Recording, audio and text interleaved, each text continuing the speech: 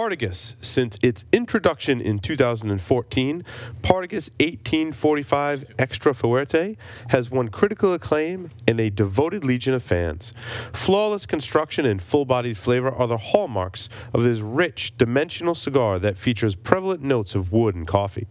Made with a unique blend spanning 3 continents, Partagas 1845 Extra Fuerte is the perfect choice for any cigar smoking occasion. A.J. Fernandez Cigars, makers of the San Latano, one of the most talked about cigars in recent years, is now offering a groundbreaking line extension, the San Latano Bull. The San Latano Bull features an extensively aged and hardy core of Nicaraguan long fillers nestled beneath an attractive Ecuadorian Sumatra wrapper. Housed in a cedar sleeve which depicts the outline of a bull, only solidifies this cigar as a full-flavored cigar. Removing the sleeve reveals a box-pressed cigar with a beautiful, oily, and smooth chocolate brown wrapper. The San Latano Bull burns nice and neat as it issues columns of smoke, hitting you with a wall of spice, followed by leather and cedar. This densely packed cigar intensifies in deep, rich flavors and becomes a flavor bomb halfway through, only getting better with each passing draw. Strong, yet smooth and perfectly balanced, A.J. Fernandez, who many have called a tobacco prodigy, has somehow pushed the already spectacular San Latano line of cigars forward with the Bull. A.J. Fernandez challenges you to take on the Bull, Cigar Snob's #8 cigar of the year for 2014. Welcome back, everyone, to the Stogie Geeks show. We've got our next special guest on for an interview. Well, why don't you introduce our next special guest? Yeah, so actually it's kind of funny because I had a couple years ago, I was talking to Cigar Dojo, and he had mentioned, have you ever tried the Crossier cigars? And I said, no, I haven't.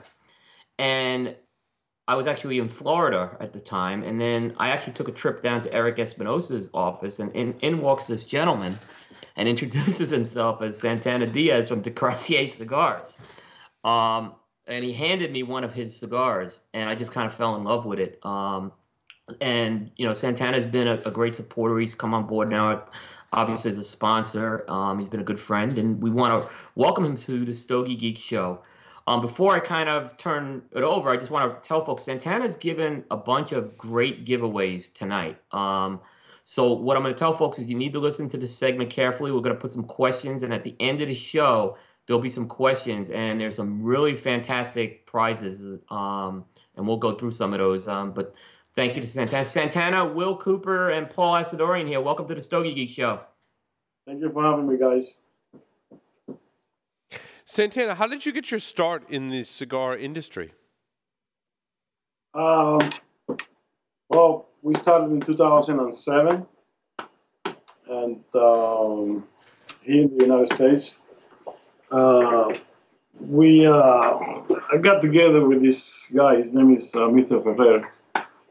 He's from Cuba, but he lived in Costa Rica.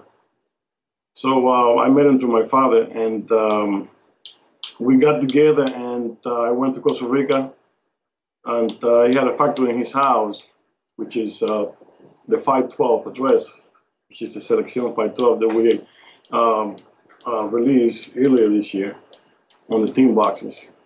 And when we met, we started blending some cigars, and automatically our friendship started developing, and that's how we started it.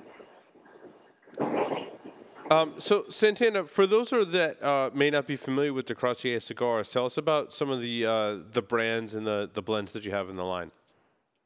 Well, the line has the Imperial Class Vintage. We recently added a new size to this line, which is the White Toro. It's a 58 by 5 1/8.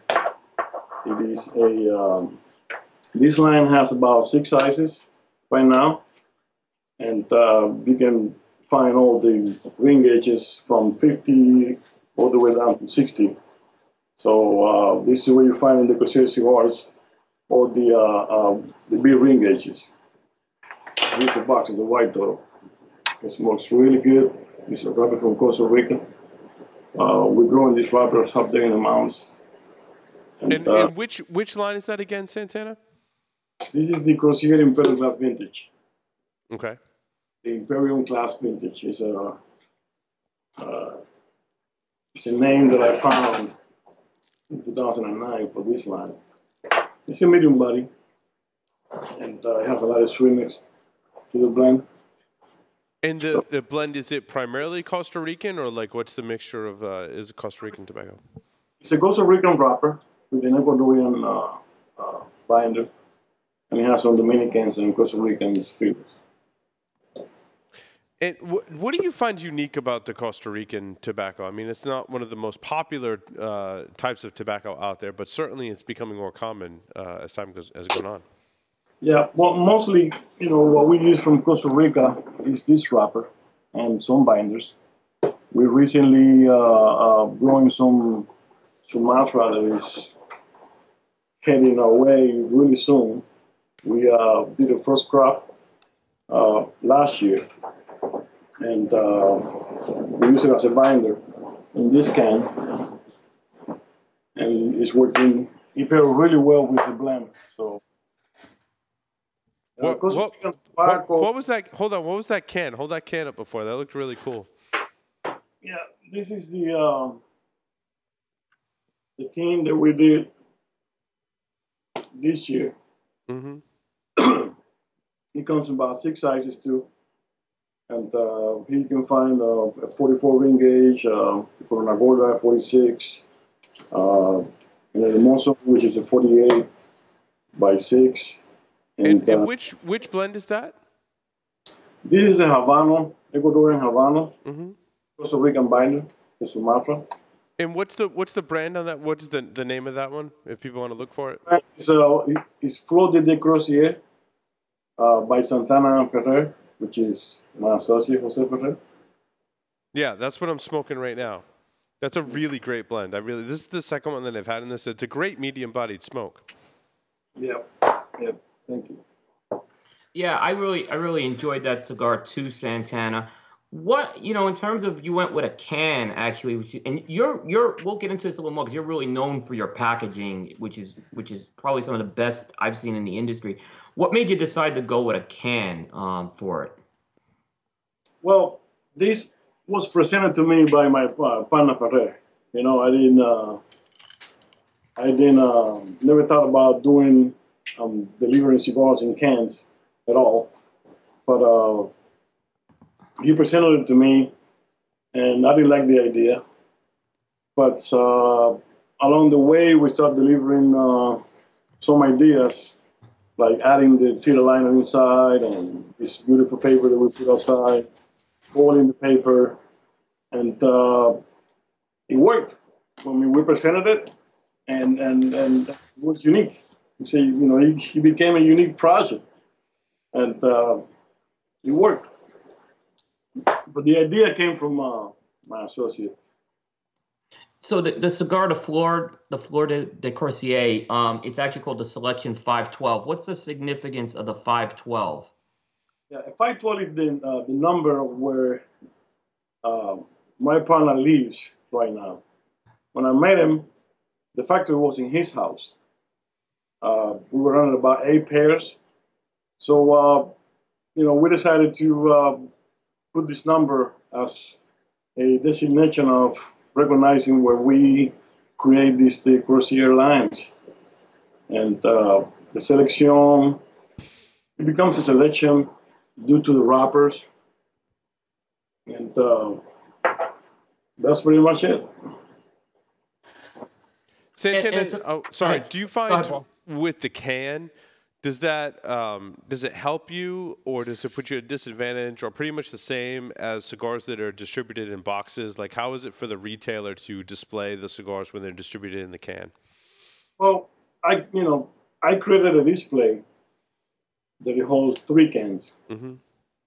And it's very unique because you can hang, you can bring it, you can hang this device, this holder, anywhere in the humidor without taking any space. So they took it, they pretty much say, okay, that display will work. No, I mean, I understood that the cans you couldn't display it because the angle, the 30-degree angles, the chops have in the humidors. So this is a display, as you guys can see, and it has a device at the back that you can hang it inside the humidor. Oh, nice. Yeah, that's great. It's great because yeah, in areas where sometimes there's not shelves, it's a way because sometimes those cans may not go on the shelf. That's a way you put that in the humidor, hang that up, and you're ready to go with that. Yeah, it brings it brings a unique way of delivering these cans, and at the same time, it brings more money into the humidor of these retailers. You know, everybody knows about the space problems that we have in our industry. So this will solve the problem for the cans. And as far as just pretty much saying dividing the brands comes to different ways of delivering the cigars or price points and stuff like that. That's what we call the Flor de Crozier. Flor de Crozier, that's the logo. You will see, I mean, you're going to see more of that in years to come. And we decided that these lines are going to be more inexpensive because the way we can deliver this, I mean, usually pseudo boxes are very unique, but they're expensive at the same time. So these cans, we can bring the MSRP down due to the packaging. Packaging is a big cost to our products. Santana, are the cans cheaper than most of the boxes that are available out there? Oh, yes, way cheaper. Way cheaper. Interesting. I never knew that. I didn't either. That's really cool. Do you find that it's a better way to package than the boxes? Well, not really. I mean, cigar box is a cigar box. A pseudo box is a pseudo box. You know, I mean, traditionally, cigar boxes are the way to deliver the cigars. They age better, and it's a tradition. I mean, traditionally, you used to see boxes, not tins, even though tins were used in the past. Since the 1850s, it was introduced in metal tin boxes. I mean metal tin cans. And those brands were like cheap brands in a way, more affordable, I would say. But no, I mean, they age well, even though our cans, they vacuum seal.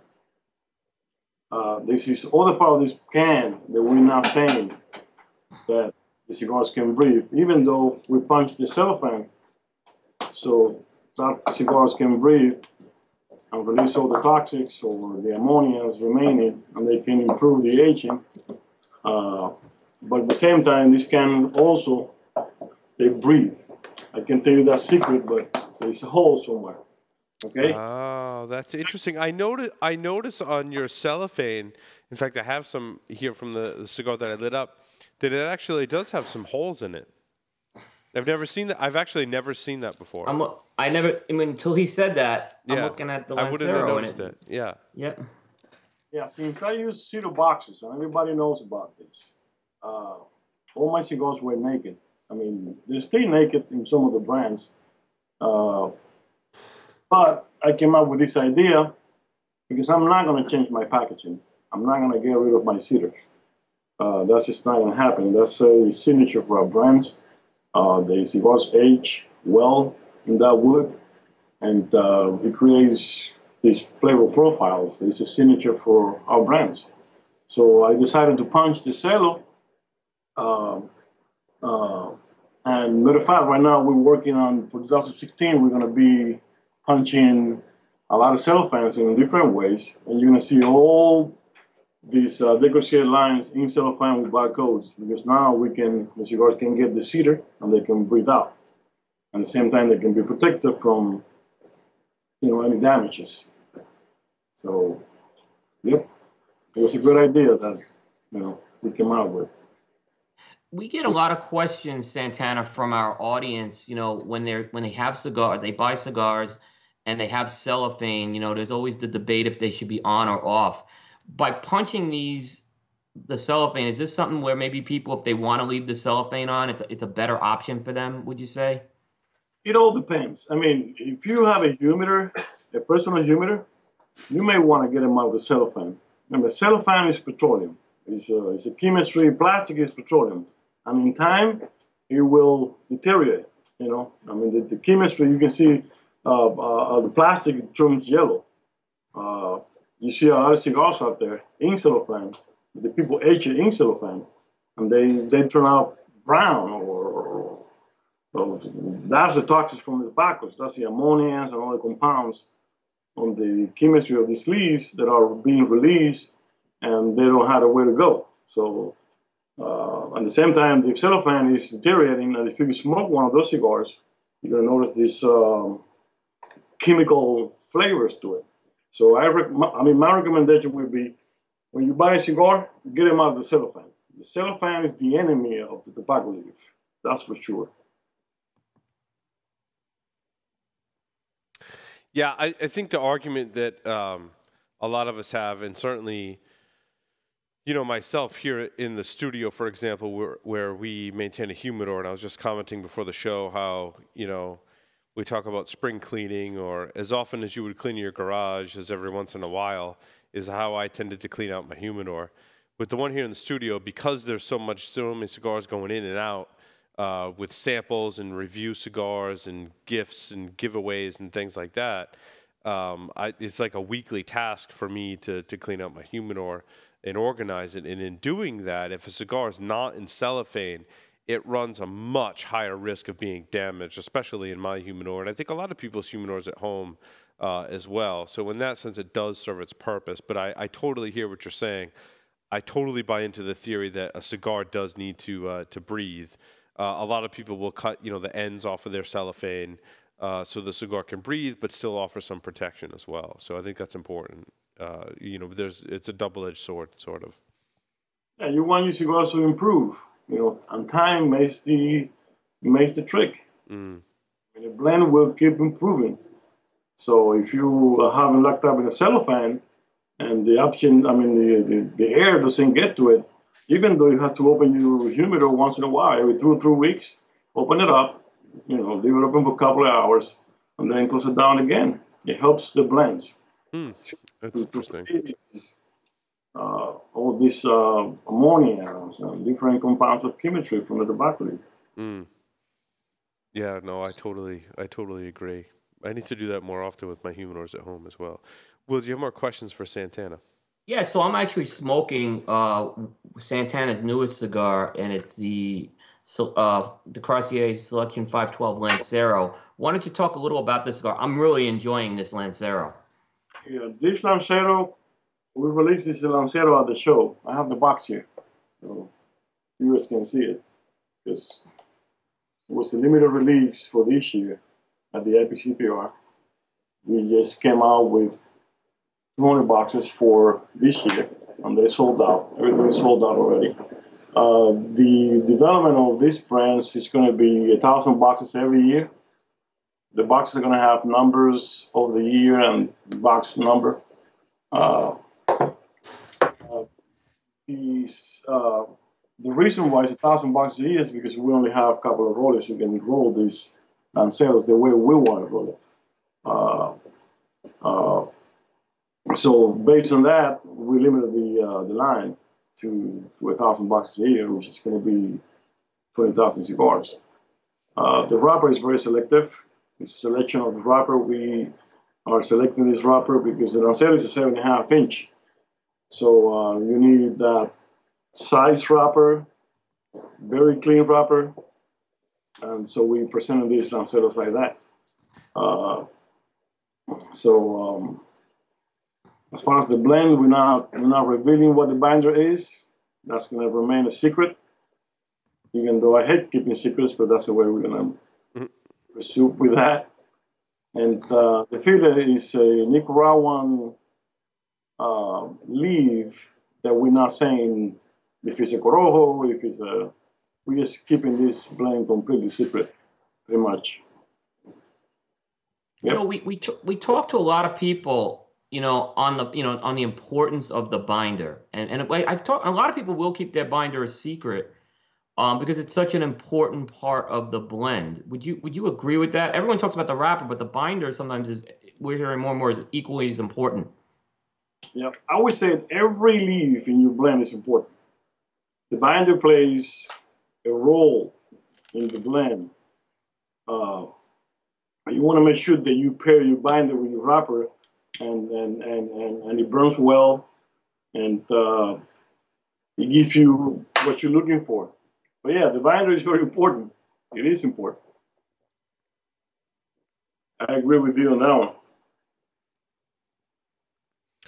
Yeah, in a lot of blending seminars, actually, you don't, they'll roll the different filler tobaccos into individual cigars, but they won't do the binder. But I agree with both you and Will. The binder is definitely an important component, I believe, flavor-wise as well. And you see some people using some very interesting binders. For you, Santana, though, my question is, coming to market with a Lancero, how have you found that has done in the market? Have you found that it's very specific to certain areas and certain shops? Has it gained kind of mass appeal, or does it appeal more to like the Stogie Geeks kind of crowd? No, the Lancero is a traditional Vitola. I mean, we all know the Cohiba Lancero. Cohiba initially released their brand with the Lancero size. So it's been on for a while, but now it's gaining a lot of popularity. I always wanted to have a Lancero because of my father. My father is a Lancero smoker. It's always been in Cuba. So for me, it's an honor to have the Lancero on my line. But as far as consumption, they're gaining a lot of consumptions of this Lancero when they're well made. You got to be careful with the Lanceros. You got to use a specific wrapper. You cannot use a homegrown wrapper. That's wrong. It's a very selective Vitola. It's very difficult to roll. The filler can be twisted very easily, and the cigar with no draw. The cigar has to be a certain weight for a proper drawing. You have to age them well. It's a very long cigar, and it takes a lot more to dry and age because it's very long. Even though it's a 38 ring age, people think because it's less tobacco in it, it will dry faster. That's not the case, and it will age faster. That's not the case either. So, I agree, Santana. Smoking a lot of different size cigars, I found that smoking the longer cigars, regardless of ring gauge, if they're not perfectly constructed and perfectly kind of balanced with the different tobaccos in terms of combustion, that it can be kind of a chore to smoke, and it can be difficult because that air has to travel so long from where the cigar is lit that keeping that cigar lit can be a challenge. So no, that's definitely that's a great point that I don't think we've really talked about on the show before. So I'm glad you brought that up. Yep. Well, blenders should know that you should test. All the combustion of every leaf that you're going to put on that blend. Mm-hmm. We know that most of the ligeros, they don't, they have poor combustion on it. Mm-hmm. So you're gonna find the right Inviso or the right binder or the right seco, so you can have the right combustion on your blend. But longer cigars, they're tricky. It's not easy. More difficult to make. Mm-hmm. Certainly. Will, more questions for Santana? Yeah, one line I want to talk about, and it's become one of my favorites, is La Forte. Santana, can you talk a little about the La Forte line? Yeah, the La Forte line is a limited line too. That's a box for 8. This line we only making 24,000 sticks every year in 4 sizes. We sold about 2014. Yes. So now we're packaging 2015. This line is a rotation of a 1 year aging. Sometimes taking more because the cigar takes a while to be sold, but now they're moving faster. This is a dual ligero blend. It's a medium plus. I would say it's not, I mean, for some people it can be a super full body. For me, it's a medium plus. You know, kind of like a medium to almost a full. And it's very unique because we're using this Criollo Especial, which is a wrapper that we're growing up there in the mountains. And we had this wrapper age for these cigars. And we're selecting the wrapper on it. We want this Rosado. If you see the Imperial Class Vintage line, you're going to find more Maduros on that wrapper.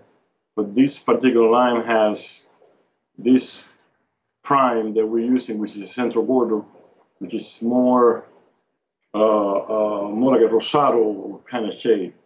And it's very unique. So, yeah, we're going to keep it $2,000 a year. We're going to number the boxes, boxes of 12. And that's it. So that came out last year. So this is the second run. Have you already done the second run of that yet? Yeah. Oh, yes. Yes. We have 2016 already made in 2014. Yes, they aged. So yeah, they're aging. Okay, so yeah, but they've already made it to market is what I was asking. Yeah, the plan is a year rotation, but they, like I said, they're taking a lot longer because they selling very slow, you know. Yeah. Which hey, is fast. Yeah. They're going to age more. Can you hold up the box again? Open. I want to just kind of make a point. You want me to open it? Yeah, hold it up. Is it? Can you open it? Hold it up high, Santana. If you can, yeah. Yeah, I mean, he's got. I don't know if you could pull the cedar up. I just wanted to show the audience the packaging inside, because I'm gonna say no one really packages cigars like you do. Just there's so much, love and care put into that, and you see it in every box. It's just absolutely. He's gonna give me a full box. Okay. Yeah, I mean, so you obviously you see this seal? Yeah. This seal. We don't seal it. We seal it when we sell it. I mean, when the order comes in, then we put that stripe on because we want to inspect it that everything is fine again. You know, just being paranoid. I said paranoid. Paranoid. Yeah. You see, this one doesn't have the stripe. Yeah. So, it's just I just love the presentation of these cigars. Can you hold it just a little higher? Yeah, and you could just see that. You put a lot of time and care into that. Is that something that you're passionate about, packaging? It seems like you are. Yeah, I mean, I have a lot of respect for the traditions of our Cuban, way of doing things. I mean, this cedar alone, on these boxes, they age cedar. It's 10 years old, it smells fantastic. Oh, I know. I was going to say that because I've opened the box of those, and it's just fantastic when you get that. Exactly.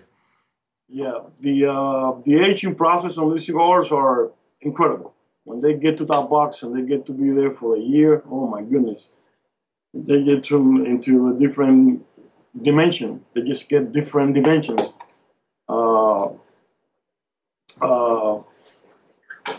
Yeah, I mean, me, since I worked in Cuba Tobacco in the box industry, I mean, making boxes for them back in the day in Havana, I'm very sensitive about my packaging. So you can see that box, if you lift it and you lift the weight on it, usually is heavier because it's made in China and it's not a cedar box. It's laminated. In my case, I went all the way and I put about 8 layers of lacquer and you name it. Mm-hmm. Because we want to seal this cedar so we can present it that way. It's a high lacquer piano box and it's all cedar. bottom, top, and it's solid. It's not plywood. It's not laminated. It's a complete work of art. It's the number one box in the world being cedar, all over, solid, with like a piano. That one, I take it with me. It's gonna be on my books or in my book. I mean, I expect people to recognize it. These people to know what I'm talking about, but it's gonna be on my books for sure. The same with the Lancero box. The Lancero box is a high like a piano, with pearl. This is the first time everybody used pearl on cedar, high lacquer. So, I'm fascinated with all these developments, and that's the way I just want to do some of the lines. Not all the lines are going to be like this, but a few lines I want to have on my books. Just like that. Luxury with value, not luxury with no value. Value is on the wood. The cigars are going to be aging very well and very good. They're going to benefit from that wood. And it's going to be a fantastic profile from the flavors. And people are going to enjoy that. That I guarantee you. Yeah, Santana, I totally hear what you're saying there. There are selecting manufacturers where I would never remove the cigars from the boxes and put them in something else. I would always take the box and put it in my humidor. And it sounds like people should do that with your cigars. As you say, they'll age better in the box. That's kind of the way they are meant to be maintained in people's humidors, and that's really cool. Yeah, yep. I mean, you have to understand one thing. Cigars is all about conditions. How do you maintain them? How do you age them? That's the trick. That is the secret. What kind of conditions they have? What are they going to benefit from? These tobaccos, they benefit from time, but you got to sit them in something that they benefit from. Mm. It's all about how you maintain them, what kind of humidity you put them on, what kind of packaging you use. If you read the books of the biggest collectors in the world, the Chinese guy, you see his theories of packaging. Packaging is important for cigars. That's one of the key points of cigar making, the packaging. And lately, nobody's paying attention to that. Cigars need to benefit from something. Mm. Yeah, I mean, you get a lot of, you talked about the laminated boxes, and I'm not trying to knock anyone else, but, there's a difference with that's why I wanted you to talk about that, because your boxes are the cedar boxes. They're not these laminate ones that are going out, which are nice looking, but there's really something artistic when you see those boxes in person. You'll really appreciate that. Yeah, when I include the conditions of it, the cellophane is one of the key points. If you put your cigars in cellophane and you put the barcode on, you know that they're not going to benefit that quick. They will not benefit from that. Absolutely. So I recommend everybody is punch the cello. If you don't know how to punch it, call me. We're going to be punching cellos for people if you... Yeah, I'll volunteer to punch some cello for you anytime. Well, any final questions for Santana? The last one, you recently just announced a distribution agreement with Espinosa Cigars. Just wanted to talk a little about, I know you have a long relationship with them. How's that been going so far? It is going really well. I'm happy with the results, which I knew. I knew, the outcome. Eric is besides being my friend, he's good at what he does. Very, very good. Yeah, and the whole team is fantastic, and the reps, everybody's just working at full speed. I'm taking stuff very seriously, which I'm very happy with that result. Yeah, one thing I love about a lot of the folks who are tied in with Espinosa is you all kind of are like this family. And you all have your different brands, but I notice you guys come out to events, you support the others, and you don't step on the others at the events. It's their event. But it's a very unique model I've seen that goes on with that Espinosa family, and it's a great thing to see in the cigar industry, to see that kind of camaraderie. Yeah, it's an example of a good relationship that it can take into the next level, which is business. Everybody knows that friendships and business are very complicated, but in our case, it's a blessing. You take a friendship, and that's a bless. You know, we are blessed for that. And Eric, I mean, that's the way, you know, we roll like that. I mean, you know, we're very open about our businesses, our friendship, and we tell the truth to each other constantly, more than we need to. And that's what's amazing. It's an example of saying, you know, it's a message out there that, hey, you know, even though we're in the same business, it can happen. Why not? Absolutely. Still, why not? Santana, are you ready to play 5 questions with the Stogie Geeks? Okay, I do. 3 words to describe yourself. Whew. Dedicated, extremely demanding, and extremely, I would say, loyal. Yeah. If you were a serial killer, what would be your weapon of choice? Wow, I didn't think about that one. Well, you know, I always say a cigar cutter. I always slide your fingers little by little. How about that? There you go. If you wrote a book about yourself, what would the title be? Ooh. Aging process. The aging process. In the popular game of Ask Grabby Grabby, do you prefer to go first or second? I go first. Choose 2 celebrities to be your parents. Al Pacino. Barbara Streisand. Excellent. Santana, thank you so much for your support, and thank you so much for appearing on the Stogie Geek Show.